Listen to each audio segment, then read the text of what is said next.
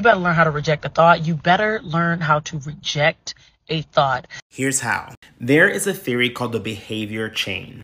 If you're not familiar with cognitive behavior therapy, please look it up. But the premise is you have a trigger, which leads to a thought, which leads to an action, which leads to a consequence. The key to rejecting a negative thought is by knowing what your triggers are. Maybe you're triggered when you look at a certain social media account. Maybe you're triggered by a certain environment that reminds you of your childhood. Maybe you're triggered by a toxic workplace. But a lot of times our subconscious minds run to those triggers. We put ourselves in those places where we will be triggered. So you have the power to stop the trigger in its tracks. 1, write down the specific thought that comes to your mind. Write it in detail. What is it saying to you word for word? Then write down what was the context that thought came to my head. Was I online? Was I at a place? Was I in an environment? Make a plan to avoid your triggers. When you avoid your triggers, you'll get to a new life trajectory.